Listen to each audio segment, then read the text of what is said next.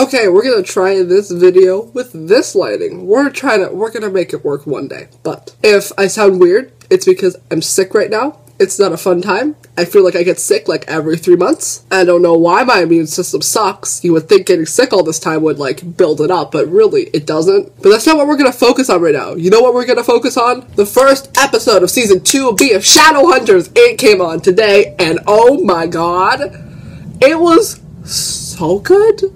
I am shooketh. I loved it so much. Like, I don't feel like that this is like the best show ever, but I love the show. Like Power Rangers, it wasn't like the best movie, but did I love it? Yes, and that's what matters. I'm not going to go as in-depth in this episode as I do with my other episodes because I wasn't planning to make a video on this until like halfway through the episode where I was like, I have so many thoughts, I need to share this. So, we're going to try to start from the beginning. A lot of things are going to be out of order. Regardless, if I say it out of order, if you've seen the episode, you'll get what I'm talking about. But, from the beginning, I love when people are having like a fight scene and then they'll have like a serious conversation within the fight scene. Like they'll like fight someone and then pin them down and then say something and then the person will flip them and then they'll say something and it's my favorite thing ever, and they did that in today's episode to start it off, and it was amazing. It was amazing. Especially when it was with my boys, Jace and Alec. I'm so happy. I completely forgot how much I miss them. Like, I love them so much. I love Jace and I love Alec so much, and just to see them training together, and to see them have this conversation, and to see that Alec is the only person that knows, like, the truth about Jace and his feelings about Clary, because they trust each other, because they're brothers, because they're just, they're just such good brothers. The fight choreography was pretty good, but they keep doing this thing in the show where they try to make it really dark to make it like a darker mood, but it really just makes everything hard to see, and I don't like that, because it kind of just makes it seem like they want to hide the fight choreography, but I feel like the fight choreography is fine. So they really should just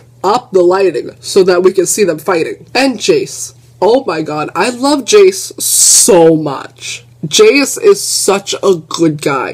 He just wants Clary to be happy, and he realizes that she is happy with Simon, and he's okay with that as long as she's happy. So he's not trying to ruin anything by telling her this information, and I'm like, he's such a good guy. I love TV Jace way more than I love Book Jace. Book Jace I hated because he was annoying, like really annoying, and just like a not cool dude. TV Jace is the best. He's such a nice guy. He's trying to do the best for all of his family. Like, I see it. He's so good. And he's a good fighter on top of it. Like, he took all the good traits out of Jace and added more good traits and took away all of his bad traits. I'm just like, Jace is such a good guy. I love Jace so much. But you know what I don't love? Kleiman. Kleiman still disgusts me. Just because it's such a pointless ship.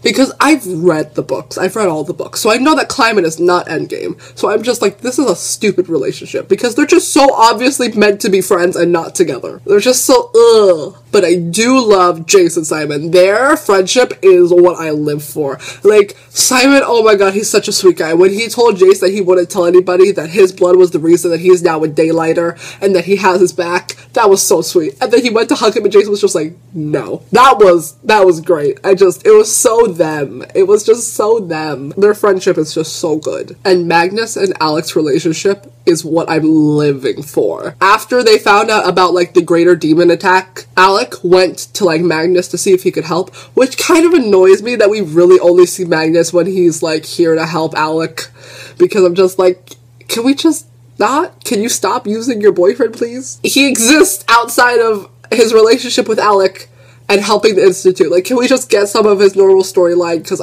I love Magnus so much. And he deserves more screen time, honestly. But, anyways, when Alec goes to visit Magnus, he gives him such, like, a casual, like, kiss. And I'm just like, this is what I live for. Just a nice, casual, domestic couple. This is everything that I've wanted for them. I want them to be happy so much. I need more scenes like that because, I'm gonna be real honest, I did not like the last episode when Alec told Magnus that he loved him. Not because I don't believe that they're in love, because I strongly do believe that they're in love, but I don't feel like we've had enough scenes developing the relationship to warrant a scene where they say I love you to each other.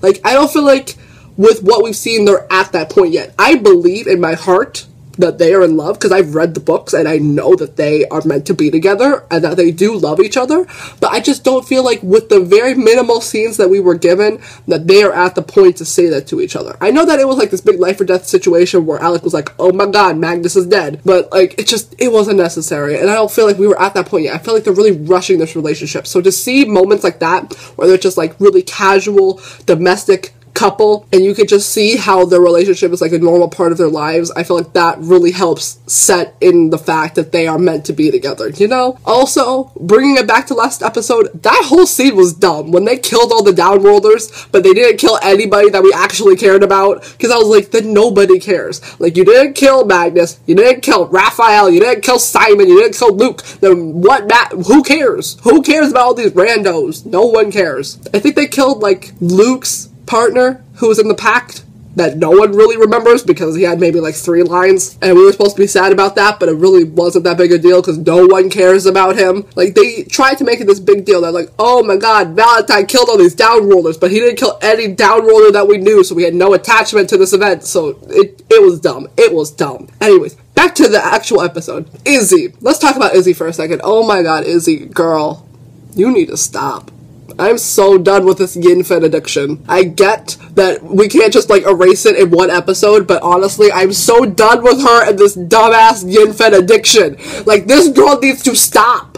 She was literally, like, talking to Alex. He was taking care of her like a good brother, because he's a good person, and then she was like, you can go take care of the greater demon. I will be fine. And I was like, what courage this girl has. She's so nice. She's so strong. I love Izzy. And then what does she do? She goes back to Raphael and tries to get more vampire venom. I'm like, girl, stop. She won't stop. Why won't she stop? Like, I get it. She's addicted in that she really can't have control over her, like, wants. She really, really wants this yin fan, but I'm like, girl, do you really want to stop? Because I don't think that you do. This girl went back to Raphael, and I won't touch on Raphael in a moment because Raphael does not deserve this. Raphael is a good, pure snowflake who does not deserve this kind of treatment. But anyways, Izzy needs to stop trying to go to him, stop trying to attack him with her sword, and stop trying to guilt him into giving her more vampire venom, because Raphael's just trying to do the best for Izzy because he actually cares about her, but Izzy's just like, no, I want your venom. And then she's like, oh, okay, gonna go to any random alleyway where vampires are, just trying to get venom that way and get myself attacked by a greater demon,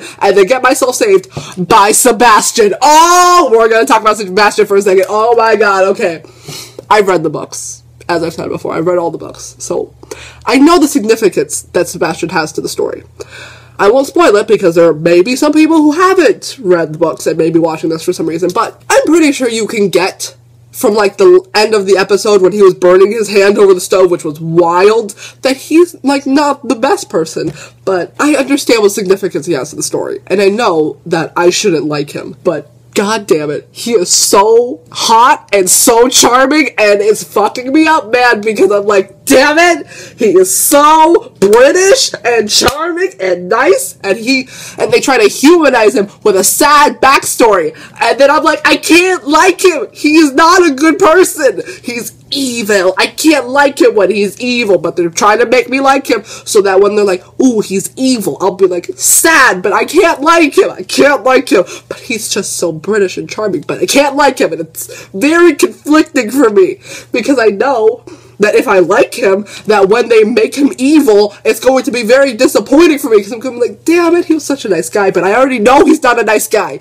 but they're making him such a nice guy, like with that sad backstory about how he was addicted to yin-fen, and how he didn't like his mom, and how he had to leave London, and he's so British and sweet and charming to Izzy, and he can cook, and just, he's so British, and attractive, and charming, and he's evil, and I'm like, why do you do this to me? I need to hate Sebastian, but it's really hard to hate him when he's this good of a guy at the very moment. Except for at that last moment when he was literally just lighting his hand on fire. That was weird. But anyways, off of Sebastian, let's bring it back to Raphael. Raphael, oh my god, I love him so much. He has always been my baby. I have always wanted him to be okay, because he's always trying to do the right thing, and he always gets shit for it. Like, he took Simon under his wing, and what does Simon do? Stab him in the back. What does he try to do? Create a nice, loving relationship with Izzy. What does she do? Stab him in the back. Like, Raphael does not deserve this. And then afterwards, after Izzy tries to kill him, trying to get his vampire venom, what does he do? He goes to Magnus's apartment. To do what? To tell Alec about the trouble that his sister's in. And you know what Alec does? He takes the information that Raphael has to give him about saving his sister. He doesn't say thank you. He just leaves. And I'm like, why are you this mean to Raphael? Raphael is a good person. He's trying his best. He's doing such good things and no one appreciates him, and it's wrong. And then Raphael goes to talk to Simon because he knows that he's a daylighter, and all he wants to do is help protect Simon and try to figure out what's causing this and try to be a good mentor and ally to Simon in these troubling times. Like what Maya said, don't start flaunting your daylighterness, because if you do, people will come after you. Raphael's trying to prevent that because Raphael's a good person. But what does Simon do? Lie to Raphael. Because Simon sucks. I love Simon, but when it comes to Raphael, Simon needs to treat him so much better than he is right now. Like, Raphael deserves better. Raphael housed and supported Simon when he needed help the most. And what does Simon do? He doesn't say thank you. He doesn't respect Raphael in any way, shape, or form. All he does is disrespect him and continue to be mean to him and then call favors upon him. Like when he needed his mom's memory to be wiped, when his mom found out that he was a vampire, who does he call? Raphael. Who helps him? Raphael. Who does he still not respect and like help when Raphael needs him to help him? Raphael. It's wrong. Simon continually disrespects Raphael and does not help him by providing him with information that Raphael wants. To do what? To help Simon. Like, Simon is so mean to Raphael for no reason. Some people say that, like, oh, Raphael put a bounty on Simon's head, that's why Simon hates him. Like, he only put a bounty on his head because Simon betrayed the clan. Simon really needs to apologize to Raphael and, like, try to make it up to him somehow, because he's not treating Raphael the way that Raphael deserves, and it's wrong. Raphael deserves better than this. Bringing it away from Raphael and how much I love him, we're gonna bring it back to somebody else that I really love. We're gonna bring it back to Jace, because I don't like Clary. As I've said before, I really just don't like her. I didn't like her in the books, I don't like her in the show. She's an annoying character for so many reasons, oh my god. But when she was talking with Jace after they went to go talk to Valentine, and she was like, you need to feel things, and I'm like, he does feel things, he just represses them, because feeling things takes up so much time that we don't have when you gotta fight demons. And I thought that was annoying. But then Jace takes that message to heart, and what does he do? He goes to sulk on the roof, and who finds him? None other than his caring, supporting brother, Alec. And that moment on the rooftop, when Alex sees him, and he's like, Jace, what's wrong? And then Jace turns around, and he's crying, and then Alec hugs him, and they have this moment on the roof. It hurt me to my core. I legit almost cried. I started tearing up when I saw Jace crying, because I love Jace so much. So seeing him cry for the first time, and just feeling all these emotions, and having Alec there to comfort him, oh my god, my heart could not take it.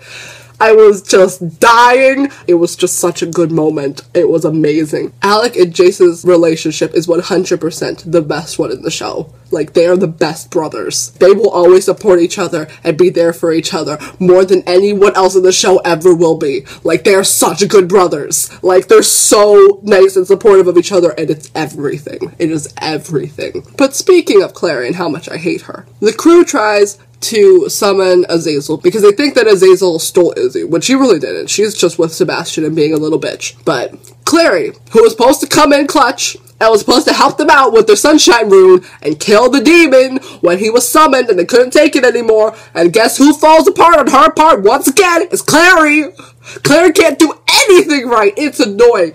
Every time they need to rely on her to do something, she can't do anything. She's so useless. I don't like her whatsoever. I don't get what Jace sees in her, honestly. Jace is such a nice, caring, strong guy who can really get anyone he wants because he is like the total package, but he's going after Clary? Like, what? Clary is such a scrub. She can't fight. She's annoying. She literally put her mom before everything else, and guess what happened? Her mom is dead. And the only thing that she might be halfway good at is fighting with a Seraph blade, which really makes no sense because she somehow knew how to use it perfectly the first time she picked it up, which really makes no sense. So she really has no good qualities besides the fake ones that the show gave her. She's just so annoying. I hate Clary. I hate her so much. Jace can do so much better than her. But Clary fails them all and doesn't kill Azazel, and guess what Azazel does? He breaks out of this little protection that Magnus could barely keep him in because Magnus is only trying his best. And you can only do so much against the Greater Demon. Then, the Greater Demon uses his demon powers, and he, like, knocks them all out with a really loud ringing. And guess what Clary does this whole time? She just whines. She's just like, I can't do anything. I'm Clary. I'm stupid. I'm like, shut up. Fucking hate her. Oh my god, I hate her. And in this time, the Greater Demon does something to Magnus, and then he does something to Valentine, which I will touch on a bit later. But Jace, my boy Jace, always coming to save the day because Jace is the best guy. He somehow uses this rune on his arm and uses his powerful jumpy jump powers to go and stabby stab the Greater Demon. But before he can do that, the Greater Demon flies away and materializes into a bunch of butterflies or moths. It's very much like the Magicians. It's really weird. But he goes and he tries to stabby stab, but he doesn't, and then the Greater Demon leaves, and then everyone's okay. Or so we think. I really didn't get what the Greater Demon did to Magnus and Valentine until I saw the preview for the next episode. But oh my god, he took them and he pulled a Freaky Friday on them. Oh my god, he switched their bodies. I am shook.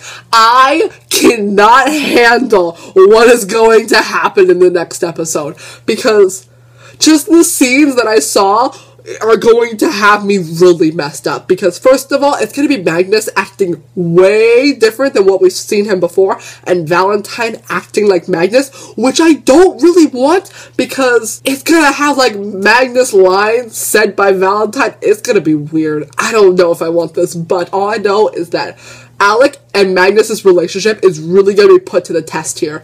It's going to be like, if I'm not who you think I am, can you still tell that it's me? Can you still tell that I love you? And it's going to be rough, man. It's going to be rough. It's going to be rough. Because you can tell from the preview that Jace does not believe what's going on. But I think that Alec does because Alec knows. He knows his love.